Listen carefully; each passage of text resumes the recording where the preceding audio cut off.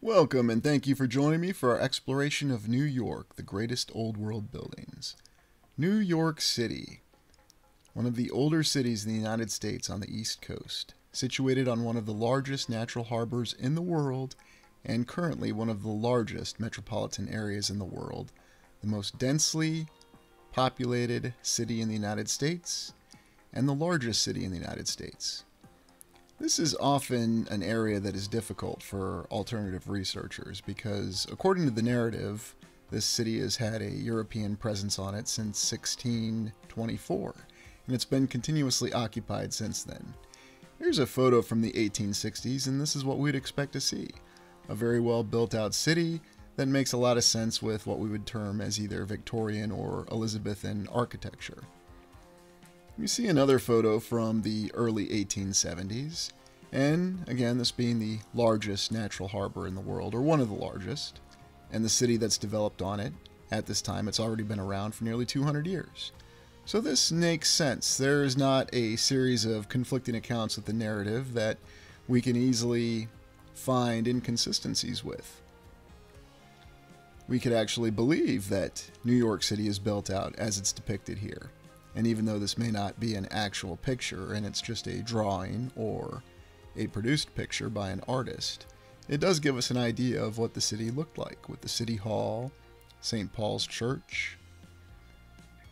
We'd expect to see these kind of buildings, and we understand why the city, being populated for a long time, being the central entry point for the United States at that time, it does make sense as to why this could be so built out. And we see Federal Hall, which is where the United States Revolution began, or at least the revolution of the colonies to become the nation of the United States. New York has so many interesting aspects to it, though. There are so many intersections with it. Taking a look over here at the Battery on Manhattan Island. And our exploration is going to focus on Manhattan Island, specifically looking at the skyline. And we're looking at the most significant buildings. Many of the buildings that we're going to be looking at on the Manhattan skyline were either, at one point in time, the tallest building in the world, or one of the most prolific buildings in the world. We look back here in this drawn picture and we see many cathedrals and many other large buildings, again in the early 1870s. And we can explain this, even with the narrative that we're given, as we're told it took decades or longer to construct many cathedrals. There's, of course, exceptions to that rule, such as the four-year cathedral we saw built in Cincinnati. Here's another depiction of New York City in the early 1870s. Oddly enough, we see what looks to be a completed Brooklyn Bridge, although it was under construction, or we're told it was under construction in 1873, which was exactly when this this picture was produced. Again, we see some odd details in this particular rendering or this painted picture. It almost looks as though several of the blocks are lacking detail, as though we see something that almost looks like the Kowloon walled city over in Hong Kong, here in New York City. We still see the familiar details that we saw in the earlier picture. And finally, we see a later picture from the early 20th century, where we see many of the skyscrapers that are built out. Now keep in mind we've just looked at painted pictures. Anybody could have drawn these, they could have put anything on them that they wanted. What about some photographs or some images that show us some hard proof? Or at least what we could derive from images. And here we see a comparison of the Manhattan skyline from 1872, 1902, and 1908. And many of the buildings that we'll be looking at, we do see two on the skyline. We see in 1872 the construction of the Brooklyn Bridge, and we see that the skyline only has a few buildings on it and many cathedrals. But then in 1902, we see that many skyscrapers and tall buildings have suddenly been constructed. And this is where the narrative finally reaches its questioning point, because we know that the first skyscraper was the New York World Building, completed in 1890, and it appears in the 1902 picture. You can also see it in the 1908 picture. Finally, the Singer Building, which the tower was added and completed by 1908, and it just happens to appear in the 1908 picture. It's incredible the amount of tall buildings that were completed in a very short period of time. If we go off the 1902 picture and we factor in the fact that the New York World Building, pictured here in 1902, was built in 1890, and the rest of these taller buildings followed, that's a lot of construction to complete in 12 years. Is that truly possible? Is it practicable that the city of New York could have done that with all the labor they had available, with the fact that it is one of the largest natural harbors in the world, and it's a main intersection and entry point for the United States? Certainly they would have had the labor. But what about the feasibility and the amount of materials it would have taken to build all these buildings in that short amount of time? What do you think? Is this something that was feasible? Or was this something that shows that there's something else going on? Could this be some sort of evidence of alternate realities? Or does it really show that there's manipulation of the timeline? Someone's changing the 5 W's. The who, what, where, when, or why, so that we do not understand the how.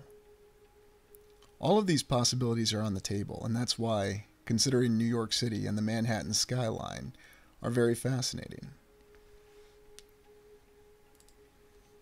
The first building we're going to take a look at is the New York World Building. The New York World Building, also known as the Pulitzer Building, was a building in the Civic Center of Manhattan along Park Row, part of Lower Manhattan's former newspaper row. It was designed by George B. Post in the Renaissance Revival style. Yes, because what else would it be? Renaissance Revival style with an incredible dome on top of it and an amazing arched entryway. I wonder what other style name we could come up with it. Perhaps we'll just call it Dreamy Dome style. The World Building contained a facade made of sandstone, brick, terracotta, and masonry. Its interior structure included brick interior walls, concrete floors, and an internal superstructure made of iron.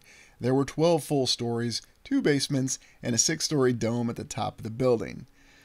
The pinnacle above the dome reached 350 feet. When the building was in use, the World primarily used the dome, which was the newspaper, ground floor, and basements, while the other stories were rented to tenants. The World Building's design generally received mixed reviews, with criticism focusing mostly on its immense scale. Now, why would that be, one wonders? Perhaps you're ready for the piece of resistance. How long do you think it took them to build this incredible beauty? 14 months. They started construction October 10, 1889, and completed it in December 10, 1890. I'll tell you what, those skilled artisans and all those immigrants that they had back then, they were unbelievably skilled laborers. They could do anything. We have to lament the fact that we don't really have interior pictures available, just drawings. And here we see the World Building as some other taller buildings have come up, and yet it still stands out by virtue of its incredible dome and the Roman Forum type structure that we see, only this one's built about 6 stories in the air. It almost appears like it's a Capitol building, yet when you look at the ground level, you see its arched entryway and all of the incredible stones that went into building it. Again, we see the scaling with the columns on it, and some incredible detail with the windows, not to mention the height of the windows. This is a very beautiful building, and it was quite a skyscraper for New York City to start with. And as we look up it, we see the detail of the dome and pediment, which is the triangular gable that I typically call the Roman Forum structure. And we also see the portal windows in the dome and then the high spire on the top of it. Just a building that you don't see a lot of examples of. Really a Capitol type building that seems like it was built in the format of a skyscraper.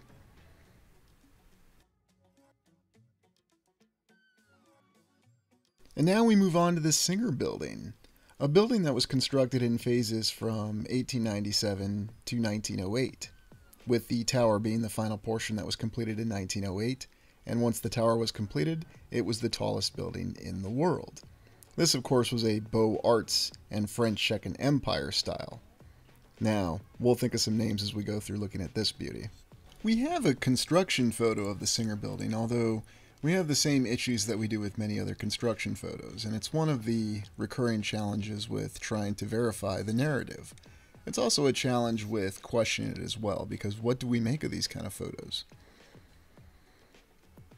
There's some detail that appears to be authentic, but then you have clashing detail. The interior of the Singer building is just otherworldly. You see these beautiful arches, these windows, and the detail in each of the columns and the pillars. Also the amount of detail that went into the ceiling work. What kind of material was this? And the handrail, and it looks as though all the floors had a lot of detail in them as well. It's a real tragedy that this building was eventually torn down. And we have to wonder why it was. And of course it was torn down during that period of urban renewal, which started in New York City a little bit earlier than the rest of the United States in the mid-1950s. Here we can see the Singer building with other buildings around it. And when we look in at the tower, we see the same type of portal windows and the otherworldly detail that comes with the tower. How can you even assign a style to this? This almost looks like science fiction Renaissance style, or H.G. Wells' imagination Renaissance style. I don't even know what you'd call this. Let me know in the comments.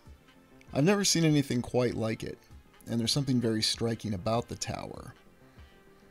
And it was the tower itself that made the Singer building the tallest building in the world for a period of time, before it was surpassed by another building on the list that we're going to be taking a look at. Staying focused on the Singer building, though, there's also detail in the lower portion of the tower. And yet we have other contrasting photos of the interior. Look at those portal lights, or excuse me, those portal windows up in the ceiling, along with the columns and the pillars, the elevators, the balcony, the stairs. This is just a gorgeous building. How could they have ever allowed this to be torn down? The sad story with the end of the Singer building was with the New York City Landmarks Preservation Commission, created in 1965 in the wake of several notable buildings in the city having either been demolished or threatened with demolition. Although the Singer building was considered to be one of the most iconic buildings in New York City, they never considered designating it as a landmark, which would have prevented its demolition. And from 1967 to 1969, they demolished it. A tragedy. You can see in the photo on the right what the demolishing looks like, and it's strange because of the fact that it could almost be mistaken for a construction photo. And you have to wonder if that's exactly how a construction photo would have been passed off. Now let's take a look at the Woolworth building, and fortunately this is one that is still standing that you can still visit in Manhattan, New York City today. They started construction on this beauty on November 4th, 1910, and they finished it on July 1st, 1912. They could really get these buildings up quickly, couldn't they? This was designed by Cass Gilbert, another architect extraordinaire, in the Neo-Gothic style. I kind of prefer Gotham Revival style, but okay, Neo-Gothic style. The building resembles European Gothic cathedrals. It was dubbed the Cathedral of Commerce in a booklet published in 1916. F.W. Woolworth, who had devised the idea for the Woolworth building, had proposed using the Victoria Tower as a model for the building. He reportedly also admired the design of the Palace of Westminster. Gilbert, by contrast, disliked the comparison to religious imagery. Surprise, surprise. The architect ultimately used 15th and 16th century Gothic ornament on the Woolworth building, along with a complementary color scheme. It was designed to be 420 feet high, but was eventually raised to 792 feet, because regardless of the design, raising it's no issue whatsoever. And this was, at one point in time, the tallest building in the world. Here we have our requisite construction photo of the Woolworth building, showing us the construction of the frame, yet it resembles so many other construction photos that we see. I would certainly love to see more detail of the establishing of the foundation, especially of these buildings. I wonder if there was any challenge in doing that in Manhattan, New York City. Here's the aspect that I want to consider, and I'd like all of you to consider as well. If the mainstream narrative is correct, how easy or how difficult was it for them to construct all these skyscrapers in New York City? The real challenge I see is not getting the material to the port, as this is one of the largest natural harbors in the world, but how exactly do you facilitate the construction and the work of multiple buildings at the same time in this very constrained urban environment? And if you've been to New York City at any point in your life, regardless of when it was, you certainly know that it is a vertical residence. Here's where I love seeing the construction of the tower. And yet, something seems off about this photo as well. We see the same telltale signs that we see in many other photos. So I'm not exactly sure what to make of it. I'm not going to come to any conclusions here, because again, New York City has many conflicting accounts. Here it is once completed, the Woolworth Building, supposedly modeled after Gothic cathedrals in 15th and 16th century Europe. Yet, oddly enough, we don't see any other buildings that look like this. So how exactly can you say that this is a particular style? Well, when it comes to architectural styles, we can say whatever we want to. Again, I prefer Gotham City Revival style, or perhaps Dark Knight Revival style. Okay, my mind went there. In any event, looking at the gorgeous interior of the building, though, is what really tells the story. And this is why I would love to see photos of the construction of the interior. So if anyone has any access to photos of the construction of the interior of the Woolworth Building, I would be delighted to see them. Look at this detail on the ceiling, the entryway. There is definitely something that went into this. And I find it hard to believe that they were able to put this building up in the time that they did because of this kind of detail on the inside. Even if you did have the artisans to pull this off, how could this have been done in such a short amount of time? And if all this was completed in the time frame that we're given, and this all happened in the mainstream narrative that we're given, we have truly lost tremendous capabilities just in the last 100 years. And that alone should be alarming. And when anyone asks the question about why we're doing this kind of research, if all it does is lead to some explanations that don't make any sense, or even back to even considering the mainstream narrative. And here's the beautiful skylights that I always love seeing, that I've seen in many Capitol buildings and other buildings, along with incredible stairs, archways, and the beautiful internal detail. Calling this building a giant cathedral is no stretch of the imagination. It is something that defies simple explanation, and it's just gorgeous. Going back to what I was saying, though, even if this all leads back to confirming the mainstream narrative, and let's just say that it did, then we have to ask other questions about how we lost this capability and why we allowed this to happen. And you look at this photo. This matches the greatest beauty that I've seen across the world. The interior of this building, and you can see the materials, and you can go to this building and actually touch the interior and determine that it is all hard material, that there is no cheap facading on the inside. They managed to do all of this. And if we accept the mainstream narrative, in a very short amount of time. Something is not adding up, though, about it all, and that's why we have to keep asking these difficult questions. And I believe that the Woolworth Building, which does still stand today and is a place that you can visit and verify, and then again, of course, we see the floor as well, as if everything else isn't enough. There is something completely and totally extraordinary about the very existence of this building, regardless of who really built it or when it was truly built. And I think it's interesting to me that people just want us to maintain a very blasé sense when we see buildings like this. And yet you see there are tourists that'll come and take pictures and they'll accept the narrative and then they'll move on and they won't think twice of it. And now we move on to the New York Stock Exchange building in the financial district of Lower Manhattan in New York City. It's the headquarters of the New York Stock Exchange, composed of two connected structures, occupying part of the city block bounded by Wall Street, Broad Street, New Street, and Exchange Place. The central section of the block contains the original structure at 18 Broad Street, designed in the classical revival style by George B. Post. The northern section contains a 23-story office annex at 11 Wall Street. The marble facade of 18 Broad Street contains colonnades facing east towards Broad Street. Broad Street Colonnade, an icon of the New York Stock Exchange, contains a pediment designed by John Quincy Adams Ward and Paul Wayland Bartlett depicting commerce and industry. We'll take a look at that pediment in a second. The facade 11 Wall Street is simpler in design but contains architectural details similar to those at 18 Broad Street.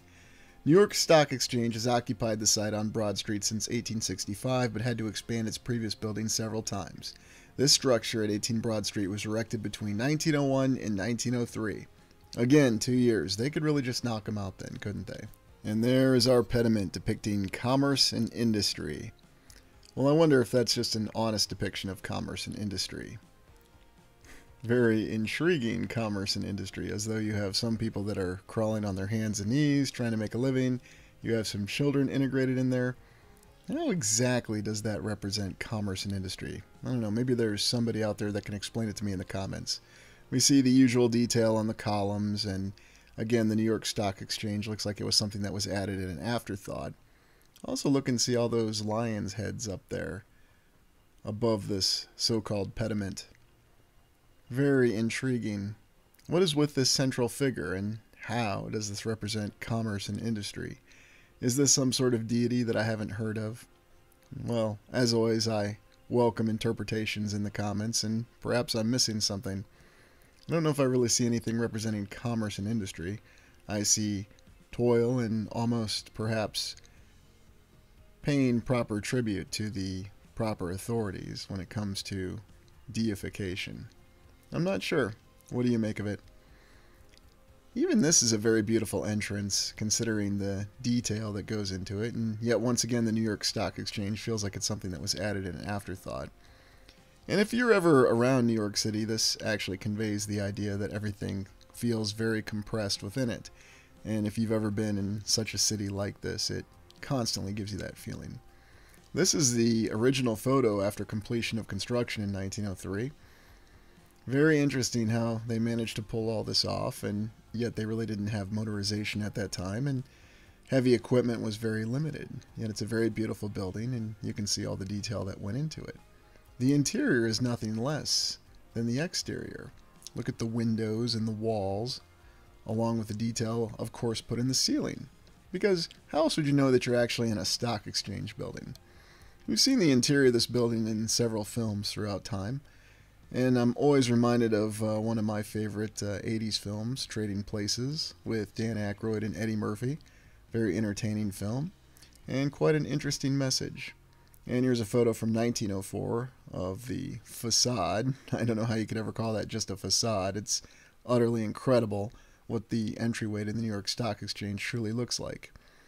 Again, we have all the pillars, and look at that on the building right there. There's even a smaller pediment. You just see pediments everywhere you look. Pediment here, pediment there, here a pediment, there a pediment, everywhere a pediment. Start a song about it. I don't know. There's something with the New York Stock Exchange that seems to indicate that there's much more going on. And here's another interior, modern interior photo of one of the main conference rooms. Look at the beauty in the ceiling and the arches in the walls.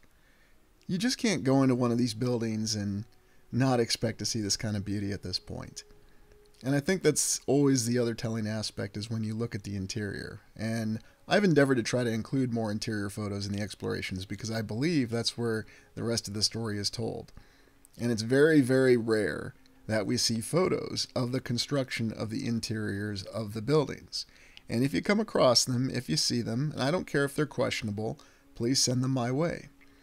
Apparently this is some sort of rendering or design of the New York Stock Exchange, although this goes back to that old question, is this done by a designer or a recorder?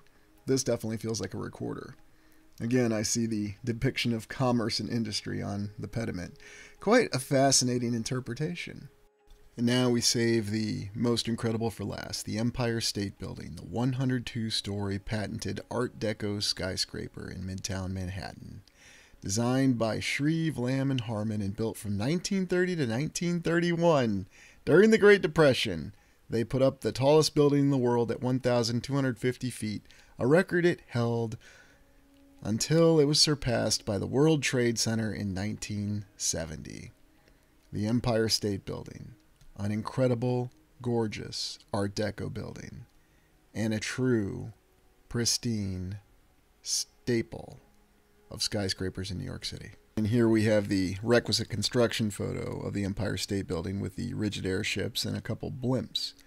Very intriguing when we consider this building's reputation of having its spire as a docking port for rigid airships. Something that definitely ties into many old world theories with all the towers and taller buildings and perhaps even lighthouses. And we see its quintessential format in the Empire State Building. Also very fascinating that such a photo would even be taken, showing all these airships and blimps in the immediate vicinity of the building. Was that taken into account with its original design and construction? And if this building was truly built by a different civilization with a different purpose, could this photo have been from that time? Or is this an authentic photo? Or is this a photo that's been altered in some way? They will tell us that this is the rigid airship, the USS Los Angeles. But how do we know for sure? Or how do we know that the photo is not altered in some way? Some incredible construction photos where we have another very brave worker who was obviously embracing the mentality of work or starve and die. And of course, he was not concerned about falling or doing a Wile E. Coyote from that incredible height, as you can see in this photo. We always question these photos as well, if they're depicting what's really happening. Why is it always a single worker, though? Or just a couple? Why do we not see more wider shots that show more workers? Would have taken a lot of time to tighten all those lug nuts and all those bolts in there. I suppose it could have been done. You see the Chrysler building there, the beautiful building in the distance. How much labor was really taken on this building, and how did they do it in such a short amount of time and during the Great Depression? Did you know that a B-25 bomber crashed into the north side of the Empire State Building in 1945? Apparently it was an accident that killed 14 people. The bomber pilot found himself in fog. And keep in mind, this is at the tail end of World War II, after the surrender of Germany, but before the capitulation of Japan, supposedly. In any event, I had never heard of this, and I was rather surprised about this. Now, in the official history that we have, and this is what a B-25 bomber looks like, we're told that this bomber crashed into the north side of the building and that this event killed 14 people. However, this was not considered a major event because at no point in time did the structural integrity of the building face any sort of stress from this incident. Isn't this very interesting? And this is a photo that was taken after the B-25 had crashed into the north side of the Empire State Building. And you can sort of see the fire up there towards the top floors behind that column of smoke or steam, or whatever's in the foreground. Interesting photo and very blurry. I guess it does indicate that it could be foggy or it's just the smoke. Hard to say, but it's very intriguing to me that this did happen, and here's a photo from the cleanup. And yet this was a minor inconvenience for the Empire State Building. It did not threaten its structural integrity, and the very next day after this accident, the floor was opened and they were operating as if nothing had happened. They really knew how to build them back then, didn't they? And they could build them in a very short amount of time. And I've been to the Empire State Building. It was back in 2006, and I remember just being awed at its size and yet the detail that you see in the base. And of course, they'll call it the Art Deco style. But it's still just amazing the amount of time that this stellar skyscraper was constructed. And here's some of the interior, the elevators that you can go into. There's just something, again, otherworldly about this building. Yet it seems like it's something that we built. We're told that our civilization built it. Yet there are so many other different connotations and meanings to it. And you look at this grand entry hall and you see all the detail and the material that went into it. And when you go in this building, you'll again find that no expense was spared. It's beautiful. All the material is genuine. And it was built during the Great Depression.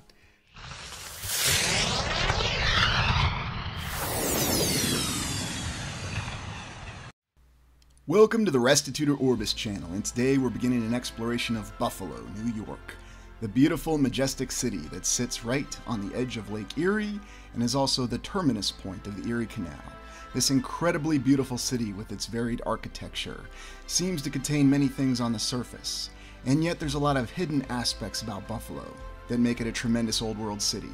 It was the site of a World's Fair at the start of the 20th century, a well planned out and developed World's Fair, with amazing beautiful buildings that were told are temporary. It was also electrified, and at the same time it consisted of the tragic assassination of President McKinley, who received a tomb thanks to the generous donations of children. It also has many griffins, the symbol of one of its major colleges. It also has a vast underground network with many access points. It's also the terminus point of the Erie Canal, an amazing engineering achievement. Is this truly an old world city? Let's begin the exploration and find out. Buffalo seems to have the same layout and design pattern that we see in many of these cities, where we're given the impression that the city was planned out from the very start. Now that would make a lot of sense, and yet we see a perfect plan for a city, and not what we'd expect to see, such as a military fortification. Here's an early drawing or rendering of Buffalo, and it doesn't look like there's much going on. In fact, this looks like it could be the view from my deck if I lived along the lake. We don't really see too much aside from some boats and maybe some very rudimentary ships that are actually out on the lake.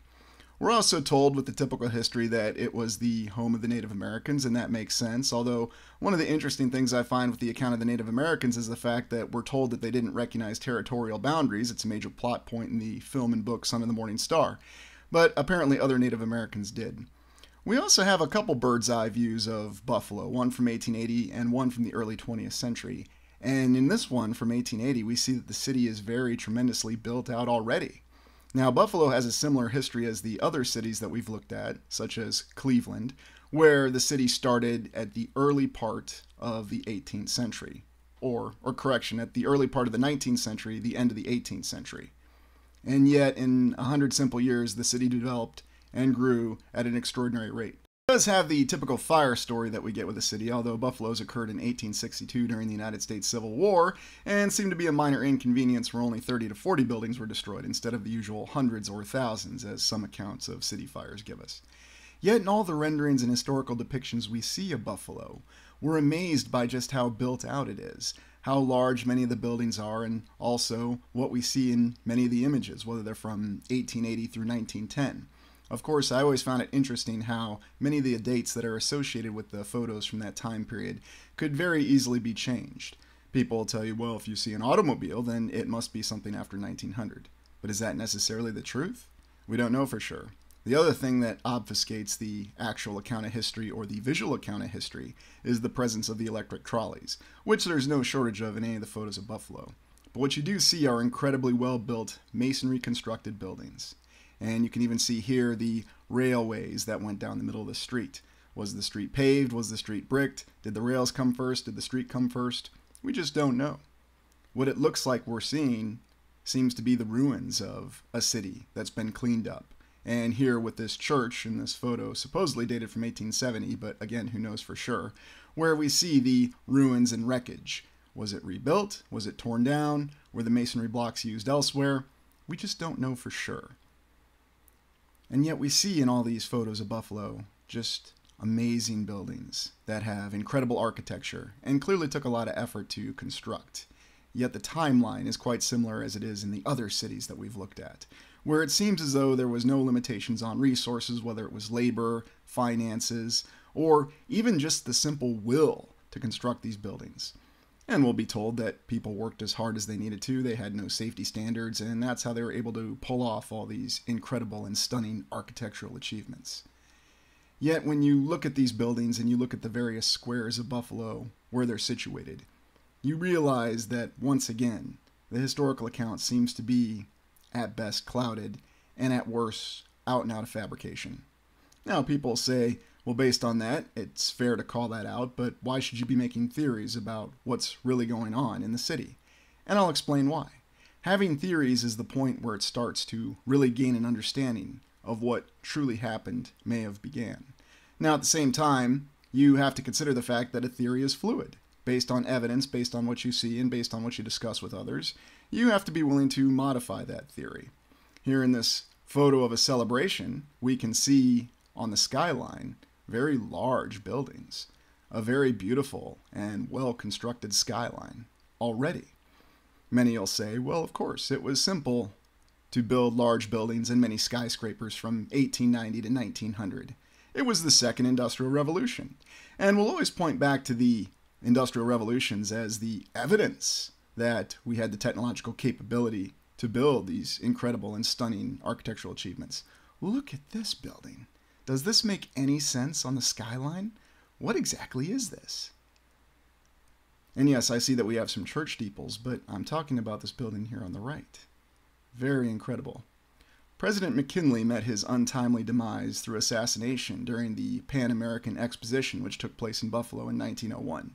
It's been extensively covered, and a lot of the alternative researchers focuses on World's Fairs. World's Fairs are always very interesting because it seems as though they are shaping a historical account, not just in the past or how we're supposed to look at the past, but then also shaping at what the future was going to be after the World's Fair occurred. For example, the Buffalo World's Fair seemed to shape what we expected to see in the 19th century, and then what we were going to see in the 20th century, since it occurred in 1901. President McKinley's monument is very interesting. It's not located in Buffalo, it's in Ohio. But what makes it interesting is the fact that it was supposedly funded by the donation of children. Make of that what you will. Back to Buffalo. We just see the well-developed square area here with the beautiful monument, and here you see some of the electric trolleys, which again seem to pose no technological challenge for that transitional time frame. And now we begin by looking at the Buffalo City Hall, an extraordinarily beautiful Art Deco building, also one of the tallest and most magnificent municipal buildings in the United States. And of course we have the usual details that we're told with Art Deco buildings. And this one didn't even begin construction until after the market crash of 1929 occurred. And they built it in 2 short years, or 1 year depending on what accounts you look at. And we see the usual gorgeous detail and beauty in the tower. The towers of these Art Deco buildings I always find just extraordinary because of all the effort they put in constructing the detail. And from the interior, just looking at the beauty of this glass, the circular pattern in it, and all the different colors. Remember that this building was constructed at the start of the Great Depression, and we always look in the interior of these Art Deco buildings where we see another whole portion of what the real story is. Unmitigated and unrelenting beauty. Beauty in art. And yes, that's why they call them the Art Deco building. But what's really going on here? What does this building really give a true account of? Because we've seen Art Deco buildings in other cities, even in smaller cities such as Rochester in Minnesota with the Plummer Building. Yet this is an extraordinary Art Deco building that seems to defy even the standards of Art Deco buildings. And this was built for municipal purposes in Buffalo. And the whole reason given for constructing this incredible city hall, even though they already had a beautiful and extraordinary one, was because their population was increasing.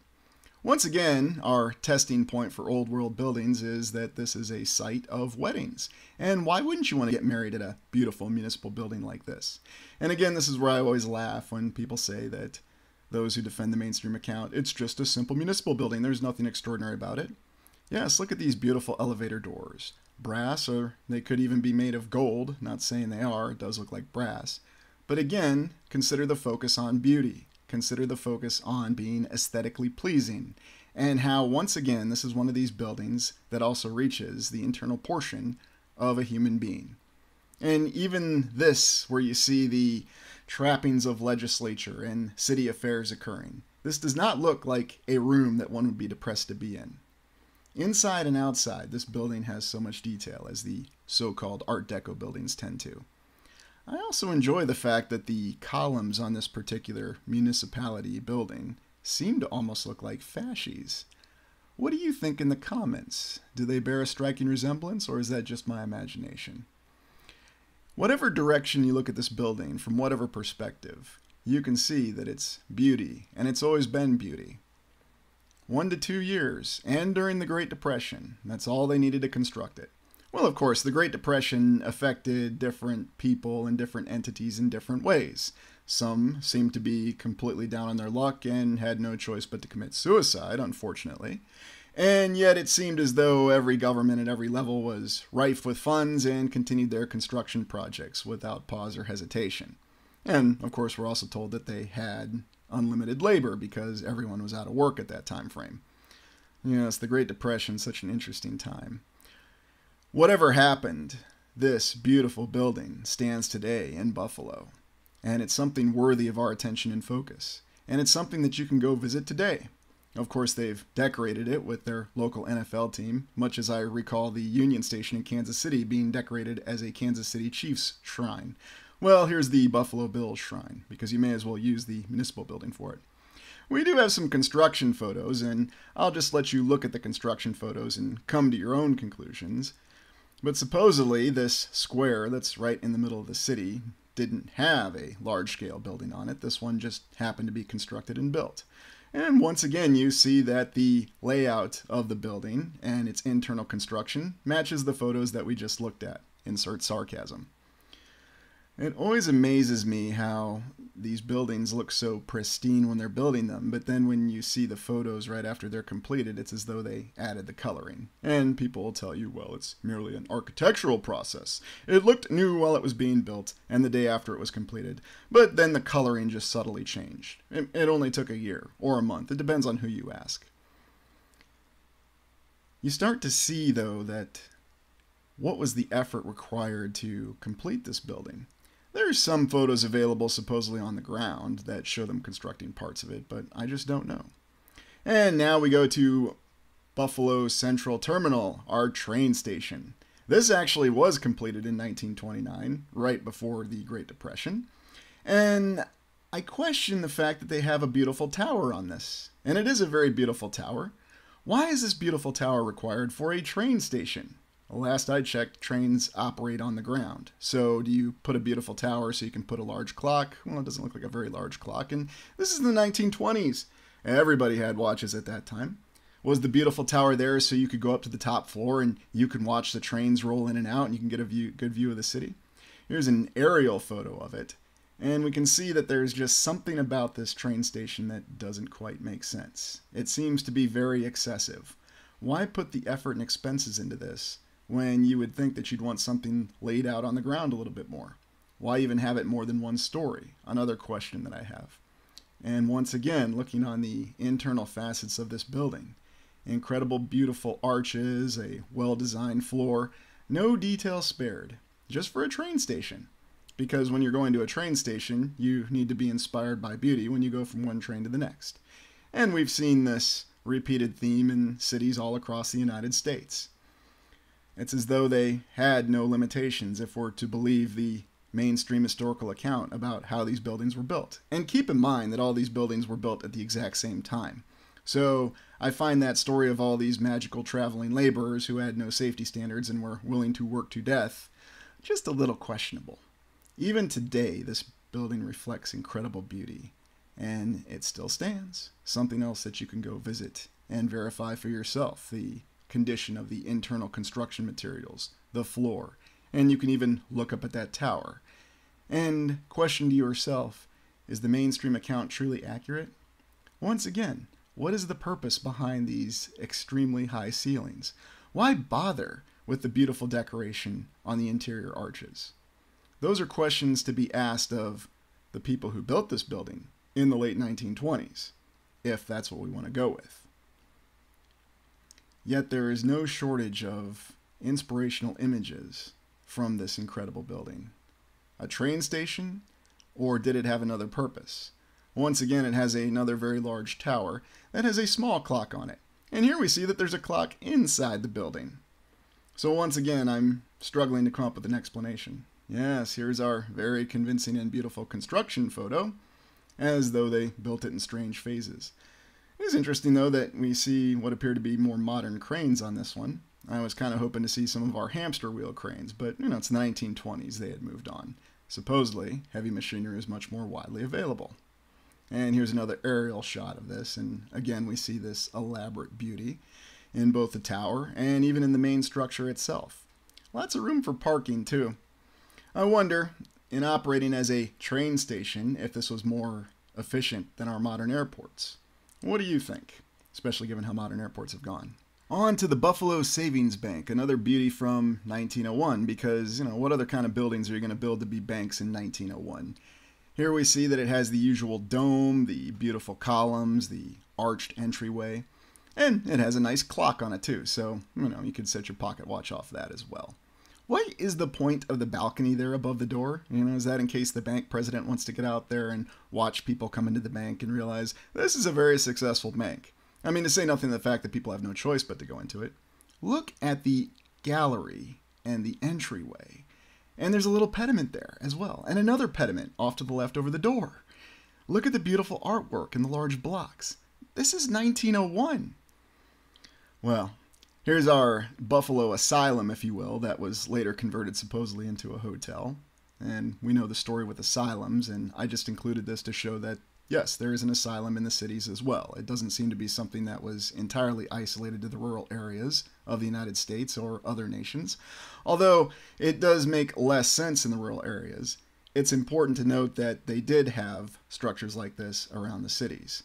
So I'm wondering what the true account of them was. What was their actual purpose? I've suspected that they were some sort of sanctuary that was established, as some forces in the previous civilization were aware of the reset. But those are just theories. It's a very beautiful and old building, and you could see why it would function well as a hotel. If you think about the supposed design layout of the asylums, they do just happen to function well as hotels, as you have many different rooms and a lot of varied space. Not to mention the fact that they're always 3 to 4 floors, it seems like. The asylums always get more mysterious the more you look into them. And then, of course, you add in the fact that now they try to factor in that they were haunted or there's some other horrifying thing that occurred within asylums. And there's no doubt that terrifying events did occur within asylums because we're always told about it. It's as though someone wants us to know. Here's the internal photo or an interior shot, and you can see how beautiful this building is on the inside. You could see why this would function well as a hotel, as it conveys luxury and not simple convenience and modernity such as our current hotels do. Well, let's move on. Edmund B. Hayes Hall. This beauty was built in 1874 as part of the University of Buffalo. 1874, and yet we see the pediment, an incredible large tower that will be told is simply a clock tower, although there's also a beautiful window in it. And then we see another little subsidiary tower off to the right. These university buildings are always intriguing because they give the impression of something being older, and yet at the same time they still reflect the construction techniques that we tend to see with what we'd associate with Greco-Roman. Well, I guess Greco-Roman affiliates with university and education, just like a dome associates with democracy, especially if you're in the United States. There's some interesting perspectives behind this building, and you can also see the subsidiary tower on the left side a little bit better in this photo, as there's one on the right. It's a symmetrical layout, and yet it has 3 very obvious floors, and we'll even start to allude to what sort of underground presence there may be with these buildings, because there is a very extensive underground that we'll be getting to with Buffalo. I'm always intrigued by what I see with the beauty in the tower and the very tip of the tower, because there we're getting the hints of some potential previous technology. Now, people say it's simply a weather vane, but why do you need a weather vane then on the subsidiary towers? They're not the tallest towers. Nobody ever bothers answering those questions, though, because in mainstream account, it's good enough for you and you don't want to question things. And if that's the way you feel, that's fine. I'm intrigued by the fact that there is also a pediment on the front entry hall, as though they could never get enough of those when they were constructing these buildings. There's something to be said for geometry and symmetry and how it relates to the aesthetic beauty of these buildings. Now we'll say, well, we have geometry and symmetry in our modern, brutalist, and postmodern buildings. True, but it's very simplistic, and there tends to be a lot of 90-degree angles in all of our modern buildings, and I do wonder why that is. Yet when you see a pediment, there's not a single 90-degree angle. There's an older photo of it, supposedly, and you can see in this photo some of the larger blocks that were used to construct what looks to be the base of this tower. And I'm wondering what kind of materials these are constructed out of. Typically, we're told sandstone or limestone. The Buffalo Albright Knox Art Gallery Museum, supposedly built as part of the Pan American Exposition in 1901, but they tell us it was delayed and not completed until 1905. Of course, I'm wondering, how is this building still standing today if it was only built to be temporary? Obviously, it was not built to be temporary, but I'm sure we can go back and we'll find some reasonable explanation. I'm not going to bother because I'm not going to believe the reasonable explanation, but if you want to, feel free to do so. We see that it seems as though they're trying to continue to obfuscate this building by putting some beautiful postmodern buildings around it, and naturally it seems to detract from this building's natural beauty. Isn't it interesting how there's another wing of it that you can see over there, again with the pediment and the columns. And here's an early 20th century photo, and we can see just how unbelievably gorgeous this building is. And it includes a little bit of a rotunda under the pediment, and massive columns and stairs, because, how else are you going to build an art gallery unless it is a beautiful building itself? Of course, as you can see where we've gone with that approach with the contemporary. Lots of glass and lots of boring rectangular and square shapes with lots of 90-degree angles. I don't have anything against 90-degree angles. It's just we see so many of them in modern construction and architecture. Just looking at the columns on this, you can see a little bit of the subtle beauty. And people will point to the fact that, well, in the 19th and the 20th century, this was the only way to build. It's not the way to build today, though, and that's simply the reason we don't do it. Oh, yes, and we don't have unlimited funds today, although we never seem to have any issue continuously raising the debt ceiling. So I don't know what to tell you on that one. Just appreciate this beautiful building and the fact that it's still there. And also consider the fact that on the inside, you still see some subtle hints of this beautiful and amazingly advanced architecture, which somehow seems very far ahead of what we do today. But we just don't opt to do it, and we lack the money. Now we look at the griffin. The griffin, which is the symbol of the beautiful college. And the college we're specifically referring to is Canisius College, a private Jesuit college in Buffalo that was founded in 1870, naturally. And we see the usual architecture in what's supposedly the main administration building, but if anyone's been here, please let me know in the comments. Beautiful dome, beautiful columns. So I wonder if they were teaching democracy through the Society of Jesus. And I'm being a little facetious, but it's very interesting. Look at this old building, and of course we have the classic large portal window on it, which seems to have a flower pattern, and we wonder if that has something to do with cymatics or if it's just a coincidence. Here's an older photo of Canisius College, and here you can see the main building, along with the way all these houses are arrayed, which is something that reflects something we've seen in San Francisco with the orderly construction of the houses. Now that doesn't necessarily reflect anything old world, it's just an interesting detail to observe. There's our good old friend the pediment appearing just under the dome, so it looks as though this building has it all. About the only thing I don't see, oh no wait, there they are, the columns right under the pediment. Where else would they be? So all the usual trappings. And now let's consider the beautiful underground of Buffalo. In these city explorations, I've decided to expand to consider the undergrounds because all of them have an underground, and I will be doing a video where I just explore the concept of what these undergrounds can mean with these cities. But in summary right here, we see that Buffalo has a very well-developed underground. There are passageways that run from many of the major buildings, many of the universities, and of course from the city hall, or so we're told. I haven't been there, but I'm going off of other accounts right now, and these are some of the beautiful images from it, where you see a remarkable amalgamation of things that look both artificial and natural. Of course, looking down this cavern, unless I actually walk in it personally, I'm wondering if this gives the impression of an older civilization that was subjected to extreme forces and then a newer civilization built on top of it. However, I'm open to other theories and I'm not sure what to make of this. It's just quite incredible, and these images are very inspiring, and again, this is something that somebody would look at and just think, well, the account that we're given is just what the account that we're given is, and when you see something like this, it looks very artificial. You just don't know. So I'm not sure what to make of it. And yet, was this planned, was this designed, or is this simply the remnant of an older civilization? Don't know. Well, now we go to the piece of resistance, the Erie Canal. The Erie Canal, completed from 1817 to 1825 at a distance of 354 miles. There's a lot of beauty in this canal, and in simple terms, it connects the Atlantic Ocean to the Great Lakes. It's an incredible engineering achievement, and we'll be told that it was done simply by the force and will of the New York governor at the time, and the vast plethora of Irish immigrants that they had coming in.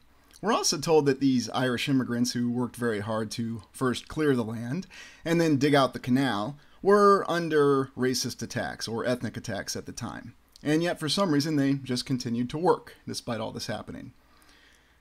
Still an incredible achievement. And what really happened with the Erie Canal? When we look at the fact that there seemed to be maps completed of it before it was completed, at least that's what we're told in the official account, we'll be told to not question this because these maps were simply part of planning it. But why would you go through the trouble of building a map that's a plan when you haven't finished the Erie Canal at a time when it wasn't easy to render or design things? Well, just don't ask questions. Just accept the fact that this canal exists as it is, like it is today. You can even drive under it in a place. Yes, apparently that was no issue with an engineering challenge at that time either, because why wouldn't you do something like that? It's not enough to just build a canal using only human and horsepower. You have to make it a very beautiful canal. And it's very easy to construct something like this in 8 years. It's over 300 miles. Now, you can do your own research and check the details on it and see how well it holds up to scrutiny, if you care to apply any scrutiny, or maybe you're just content to take the mainstream account as it is. It's not for me to tell you what to think. However, I do find it fascinating that there's a lot of engineering beauty and detail in this canal. It's also very interesting that it runs through many cities that still have many surviving old world buildings.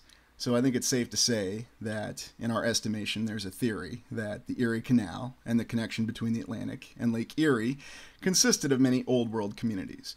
And all this infrastructure seems to be beyond what means were capable at the time from 1817 to 1825.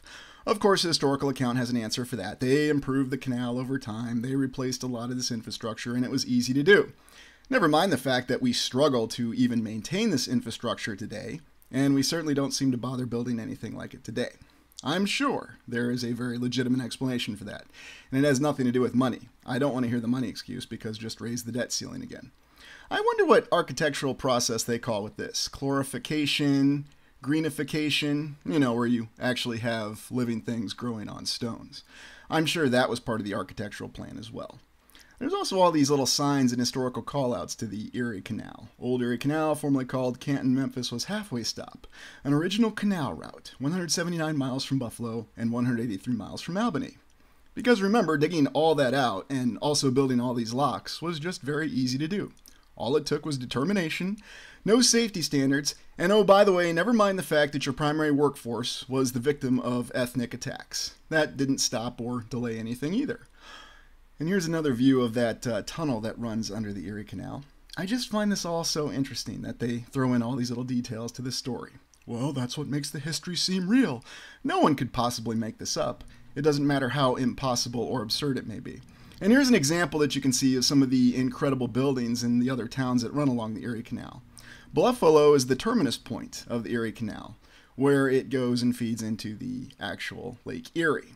Yet there's so many different images of the infrastructure, there's so much detail with it that defies simple explanation.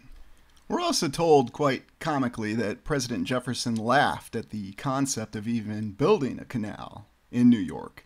And that's kind of what we'd expect a president to do, is just laugh at a national effort to build a canal. So he just left it to the governor of New York. At least that's what the official account says. Whether this canal is 353 or 354 miles, it's incredible. And now on to the Pan American Exposition, the World's Fair that occurred in Buffalo in 1901. As if Buffalo wasn't already the intersection or terminus point of many overlapping accounts that cause us to question the mainstream account, it hosted the World's Fair in 1901, or the Pan American Exposition, which supposedly represented the peace between North and South America. Very intriguing when we look at what the mainstream account tells us of the history between North and South America. We have our usual dazzling array of beautiful, incredible buildings with amazing domes, ornate detail, columns, and we'll be told that they're temporary. They were constructed for temporary purposes, and then you can find the many destruction photos of this World's Fair. Oh, it was also electrified too, because apparently that was no challenge, even though this was all new technology. And that's what's always interesting about the so-called Industrial Revolution and the Second Industrial Revolution. It's not just the fact that they innovated all this technology on the fly, it's the fact that everybody seemed to know how to use it and was able to apply it very quickly. But don't question that. The mainstream account would never lie to you. And we have the usual depiction of various cultures, whether it's from Asia or whether it's how the Native Americans supposedly lived. And yet, this dazzling array of beautiful buildings that, even if they were just constructed for temporary purposes, take up so much space and clearly would have taken so much effort. But then you look at later World's Fairs in the 20th century and you see that such effort was no longer applied. Don't bother asking why. You'll just be told that, well, people worked harder, there were no safety standards, and we didn't have a Great Depression, even though, in a contradicting fashion, we supposedly achieved many architectural feats, including those great Art Deco buildings during the Great Depression. But just looking at the beautiful detail in these buildings, and the fact that the whole concept of the World's Fairs have come under such attack, criticism, critique, it just seems to tell us that there's a much deeper picture. I also find it interesting that many want to detach the concept of alternative research from the World's Fairs, because supposedly it's been debunked. Everything's been debunked by historians that were not there to personally witness these events. But your effectiveness and success as a historian depends on how well you promote and reinforce the mainstream account. It has absolutely nothing to do with independent thought or research. That's a reality. What a beautiful and gorgeous tower. And you can see the size and scale of it.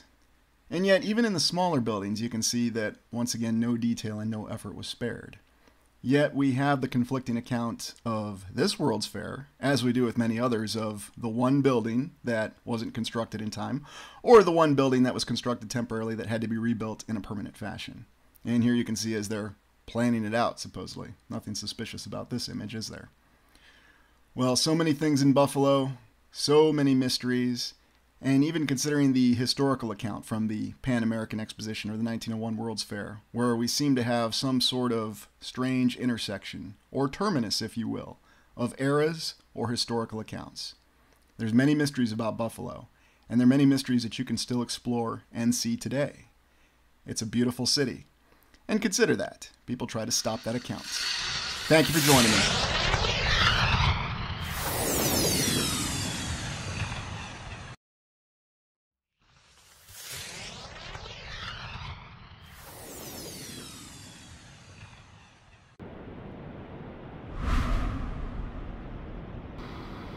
Welcome to the Restitutor Orbis channel, and we're going to be taking a look at Niagara. One of the reasons that Niagara came across my mind, especially the horseshoe falls that we're looking at here, one of the components of the many falls of Niagara, is the vast amount of potential Tartarian evidence that we have here. We have several historical accounts that inform us that these are great power stations, and yet when we look at these remnants, it almost seems as though they have a different story. Well, just to get you oriented on the particular area that we're talking about, we have explored Buffalo in the past, and now we're just moving northwest of Buffalo with a few short miles distance to Niagara.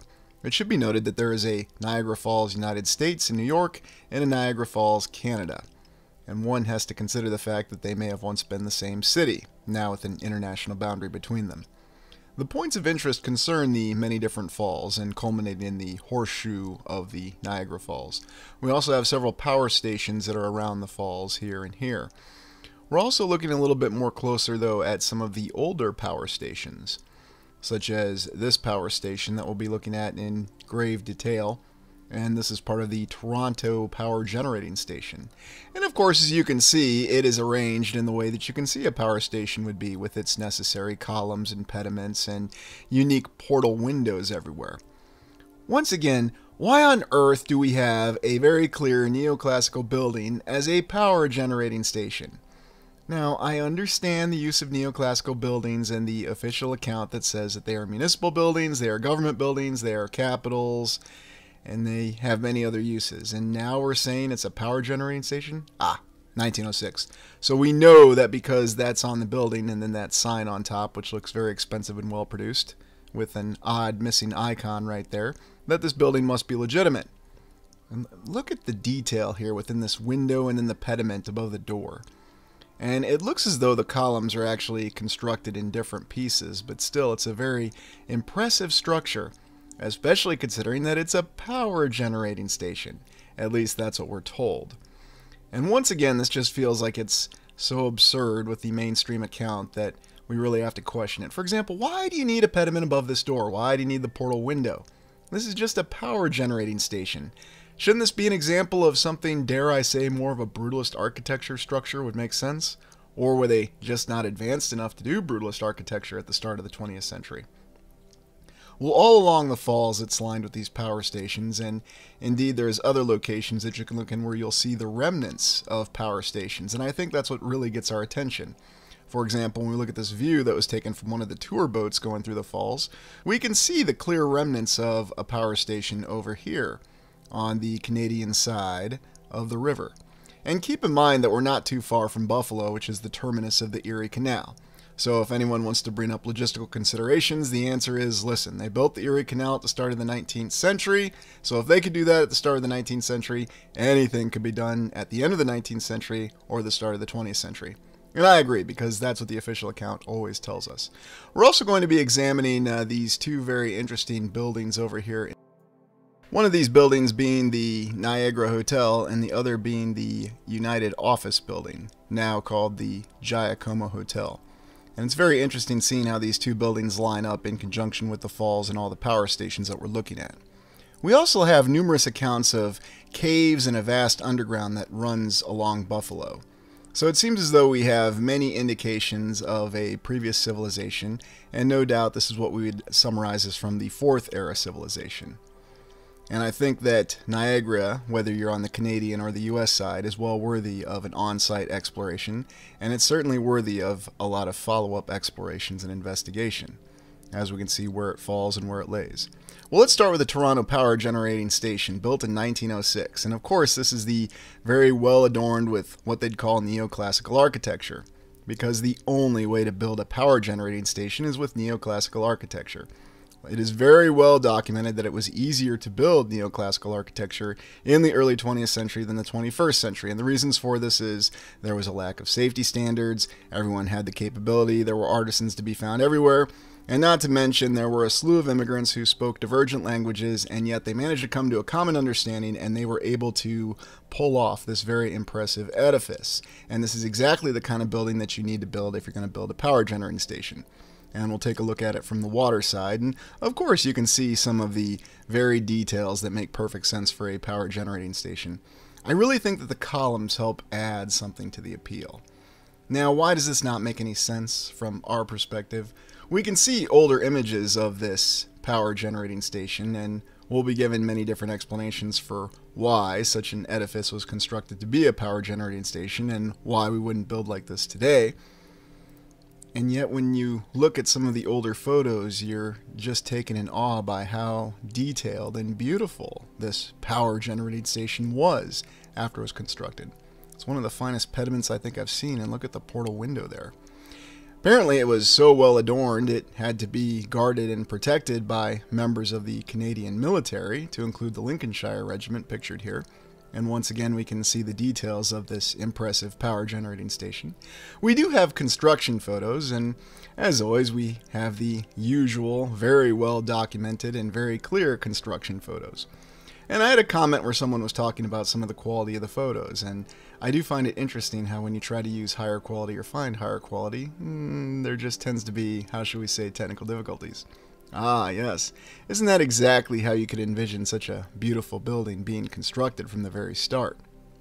And of course, you will not see a single construction photo of the columns, even though these columns apparently came in sections. So I'm not exactly sure why. Again, it was probably the same reason why you don't get pictures of establishing the foundation. It's just very boring, and who would actually want to see that? Looking at the aerials, though, you're again given a different impression of what this building could have originally been used for. Was this actually some sort of administrative building originally in the older civilization, or did it have some other function?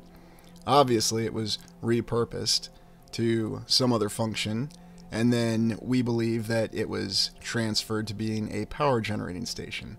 But why exactly would they select this to be a power generating station? It's all very intriguing. And it really gets to be absurd when you look at this side. Because was this building itself somehow involved in power generation itself? Was that its architectural function? And here we have the image of the good old Packard truck from the 1920s hauling one of these large generators. And for some reason this generator looks very out of place within this particular structure. We'll just wait until we look on the inside of it. We do have more of our very well documented and very convincing construction photos, supposedly.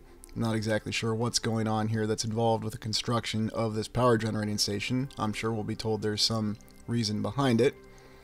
And yet, with some of the other photos it looks like they're actually working on it, you get the impression that the foundation and the original materials have already been there for some unknown number of years, and all that's really occurring looks to be like a cleanup, or a restoration even.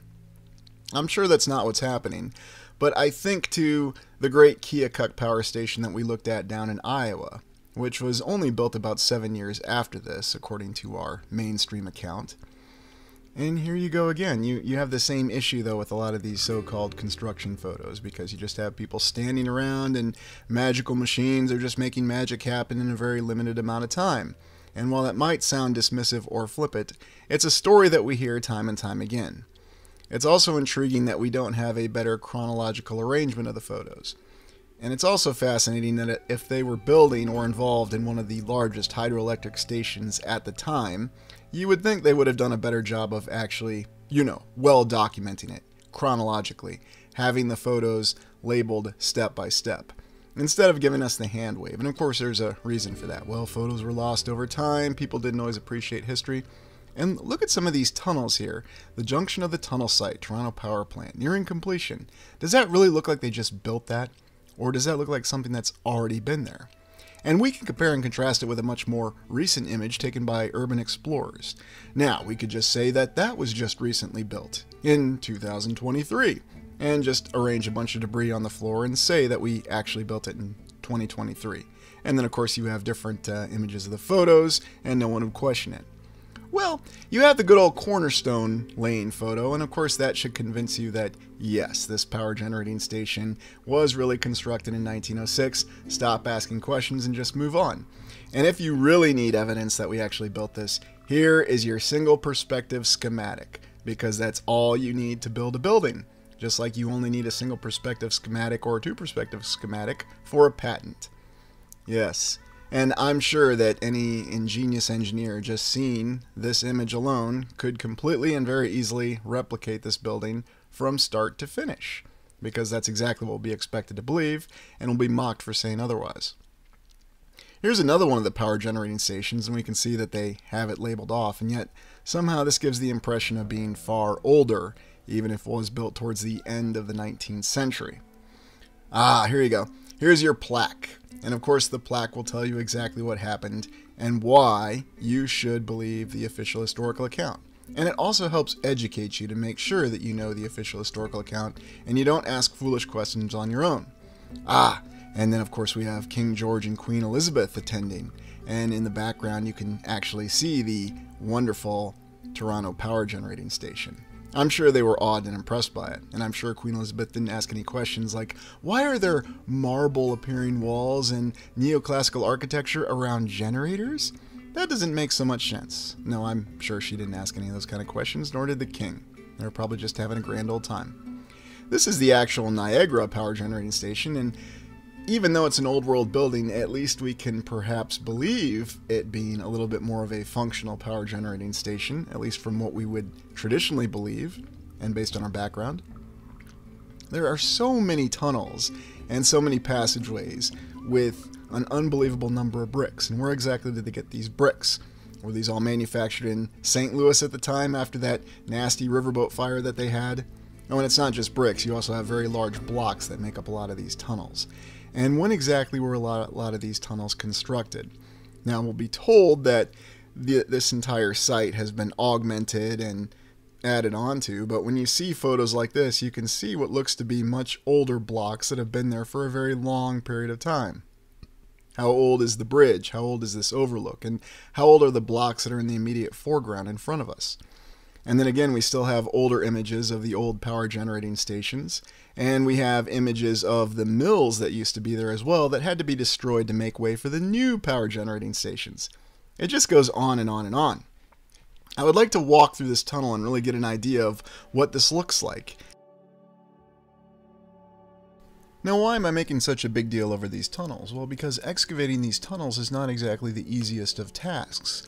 Unless, of course, we're simply to take the word that in the 19th century, they had the logistical cheat code. And we can see that the so-called modern power generating stations on the Niagara Falls area have all been built on top of the existing infrastructure. And this is one of the older stations in Niagara Falls. And of course we have a very good story, excuse me, I mean a very good historical account that tells us and shows us that it's very well documented.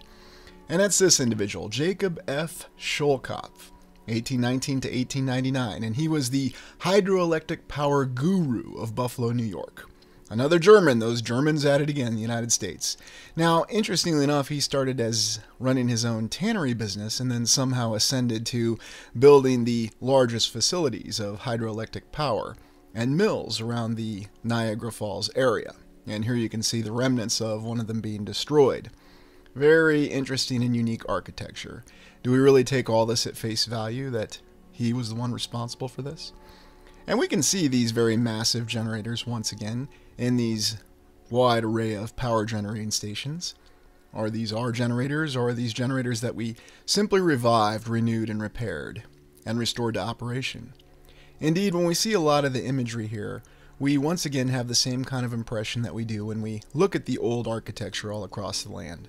we see what appears to be something of a different function than what we're told. And here you can see one of the most glaring examples of the new infrastructure, at least newer, built on top of the older infrastructure. So you have the impression that there's multiple civilizations that are apparent in both Buffalo and Niagara Falls. And here's yet another example of it. So how long has all this existing power generating infrastructure been here? And was it originally for power generation, or did it serve a wide variety of other purposes? Indeed, this is how we would excavate today and establish tunnels with a very large tunneling machine, which is very difficult to operate, and it takes a lot of time, especially clearing away all the rubble. And granted, it's easier for us, we would expect, because we have large machinery like this. We have motorized and mechanized transportation that would make removing the rubble relatively easy. And yet nothing that we do with what we've dug compares to what exists in the past with the existing tunnels that were built brick by brick by brick. Take a guess on how many bricks you see in this particular picture. And again, this goes back to the whole tunnel concept of all these tunnels that runs under Niagara Falls. And yet you don't just see bricks, you also see larger blocks and signs of more advanced construction.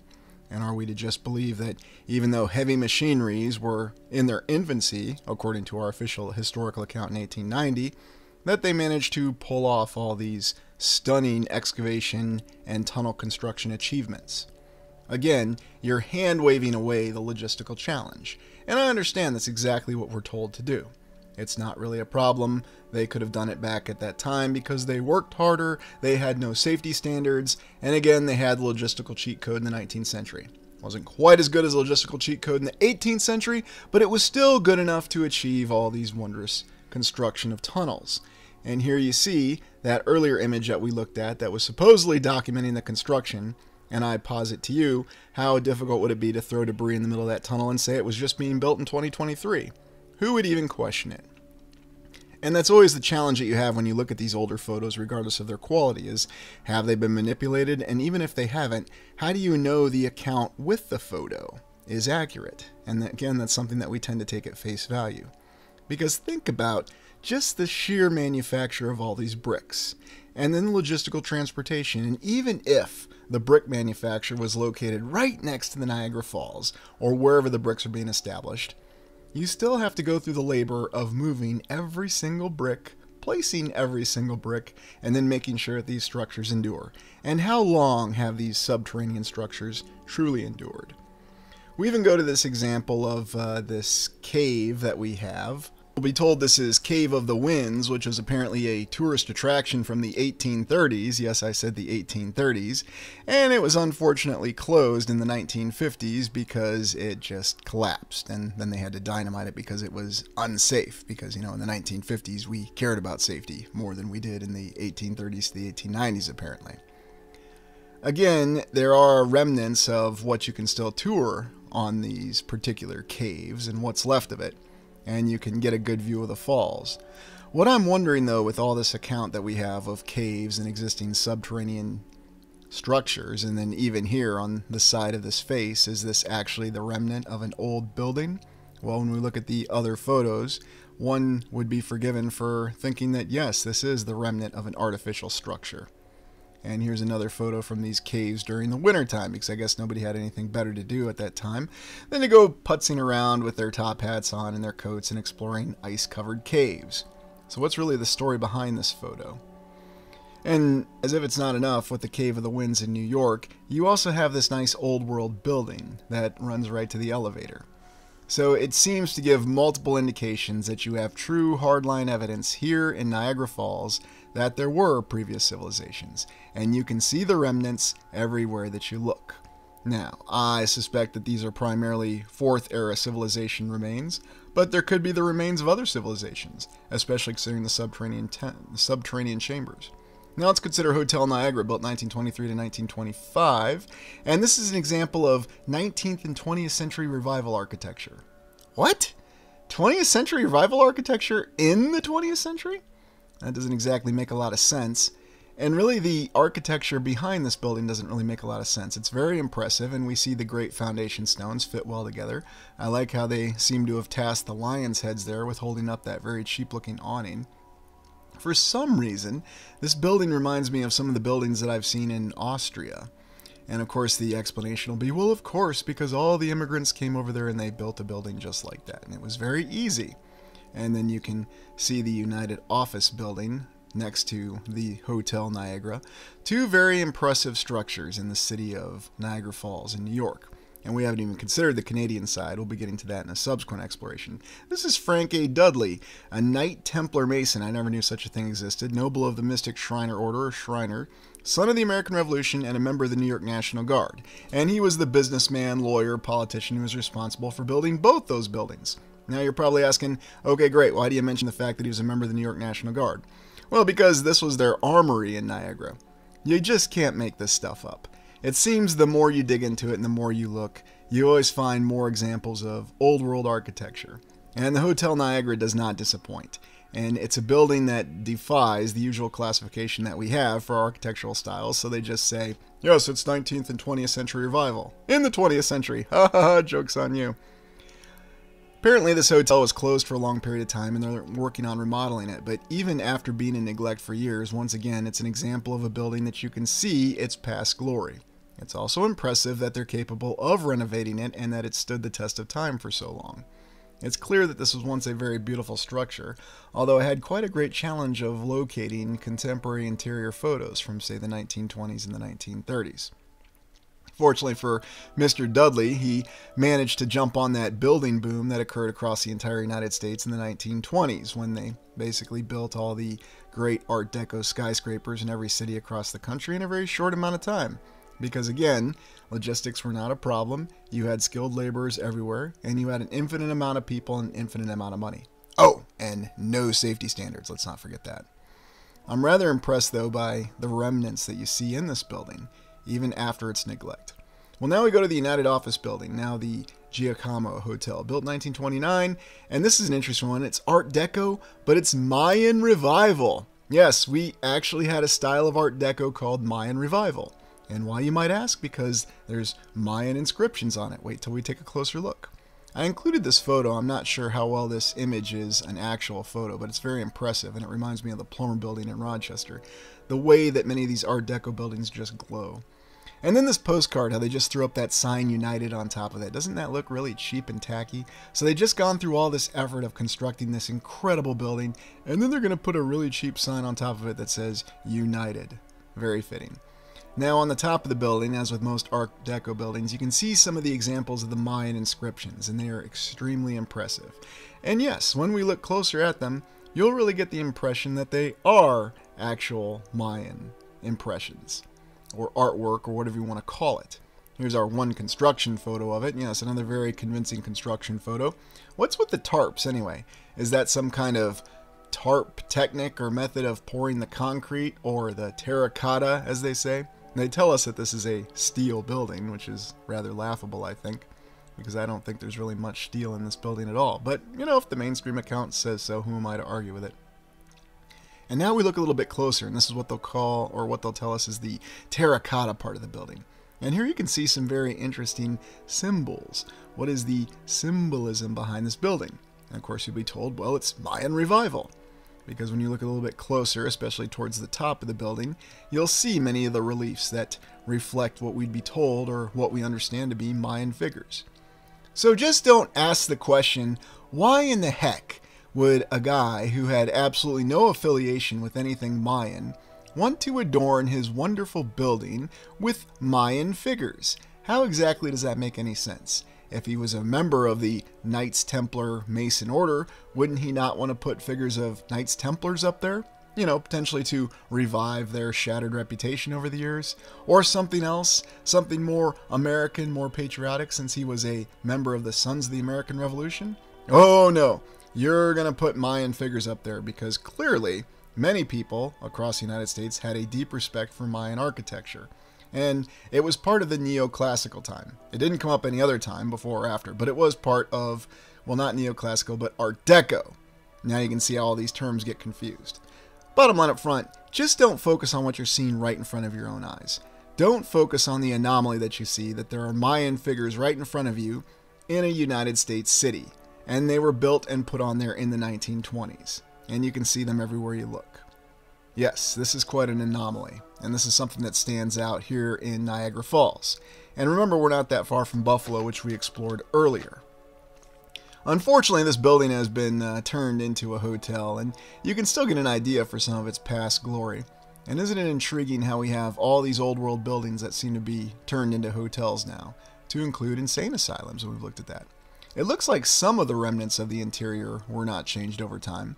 But we suspect that the real reason that they do this is just so that they can change around the interior look of the building and nobody asks any questions. Although you can still get an idea in the entryway of what the greater glory of this building once was. And you can gain an appreciation for the actual civilization that I suspect that was really responsible for building it. Unless we just want to accept our mainstream account. And look, if you want to believe all that, that's perfectly fine. I'm just presenting an alternate view for things that don't make sense. Because you'll find plenty of examples if you look up this Mayan revival subset of Art Deco of these structures all across the United States. And they're everywhere. So why exactly did that suddenly become a thing? And yet, interestingly enough, when you look up Art Deco, you won't see any mention of Mayan revival. You'll see something about, well, it's kind of a mix of every style from every culture. And Egyptian, but not Mayan. Well, yeah, Mayan too. I mean, it's just amazing. You say something, then you backtrack, and you say something else. So, well, I hope you enjoyed this exploration of Niagara Falls. Thanks for joining me. Please like, comment, and subscribe. I'd love to stay, but